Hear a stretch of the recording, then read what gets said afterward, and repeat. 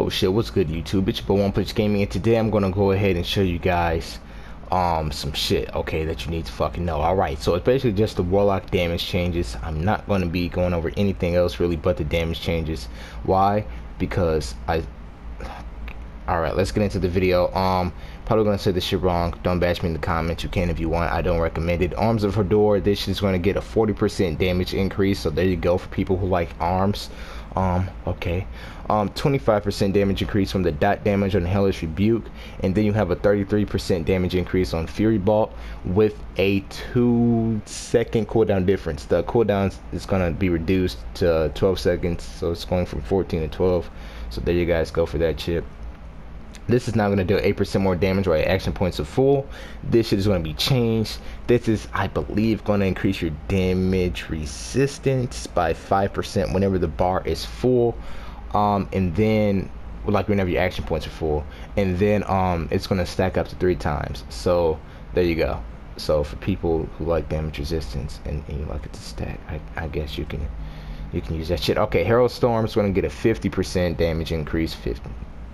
I mean, they just throwing out damage increases. I mean, shit. Okay, so Herald Storm's getting a 50% damage increase. Cooldown is going to be from 16 to 12. 4-second damage.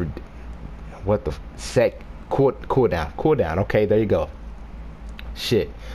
Pillar of Power is going to be different. Let me go ahead and explain this shit. Pillar of Power, and by the way, 15 seconds to 10 seconds. Okay, so there you go. Five shit. So basically this is not gonna, like, you know, whenever you cast it, right, and your enemies have to walk into it and it explodes in their face. That didn't sound okay. So whenever your enemy, you basically, it's not gonna explode anymore. Okay, so no more exploding in the face. Okay, so it's basically just gonna be summoned under you, increases your damage. If you want to be specific, your damage resistance, but basically increases your damage, and then you go ahead and fire and do all your fancy shit. So basically enemies no longer have to walk on it for them to be damaged. I don't know exactly how they're going to do it. Maybe a more ranged Pillar of Power, possibly. I don't know, but yeah, I mean, that's basically it. So you don't need it to fucking explode anymore. It's not going to explode anymore. So there you go. And then if you want to go down here, the Prince of Hell, this shit is not going to do that shit. Okay, so that's basically it's going to increase your resistance ignore, there we go, and lifesteal chance by 5%, obviously depending on whatever you upgrade it to, blah blah blah, shit like that. And yeah, alright, that's basically it. So if you guys liked the video, let me know. Leave a comment, leave a like, leave a subscription,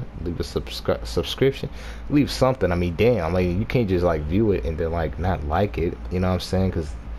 Cause like, this is my 4th take, right? And I try to keep it like under 5 minutes and shit, so this shit make okay. Shut. All right, it's your boy One Punch Gaming signing out. Leave a like, leave a comment, leave some random shit. I don't know. Let's just fucking be funny down in the comments. Let me know if I pronounced that shit wrong. Probably did. It's your boy One Punch Gaming signing out. Until next time, peace. Wait, should I stop? I should stop. All right, peace.